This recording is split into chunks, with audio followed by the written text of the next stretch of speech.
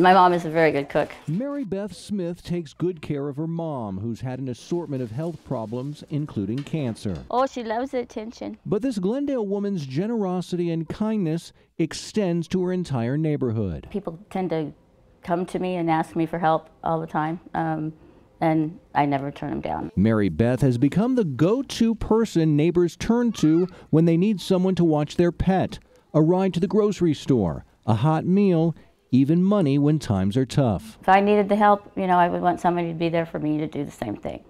Yeah, if I have my last dollar, I'll give it to whoever is asking for it. I says, I have an issue with my faucet. Yvonne Kysek had a recent plumbing problem and didn't have the money to hire a professional. So she called Mary Beth, who took care of things, no questions asked. She's the most wonderful lady you ever want to meet. Yvonne wanted to say thank you for all Mary Beth has done, so she reached out to CBS 5 to pay it forward and give her kind-hearted neighbor $500.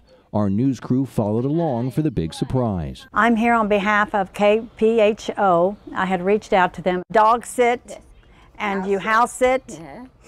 Yeah. You help people out with money when they need money. You're always there to drive them around. Your great caliber, the great dedication you have for the community, how much you help everybody out, how much you spend your money. And I just felt that you're well worth it. And so on behalf of KPHO and I'd like to pay it forward to $500 to Mary Beth. And to thank you for the wonderful dedication. It's second nature to me, just to do it without thinking, Jason Berry for Arizona's Family.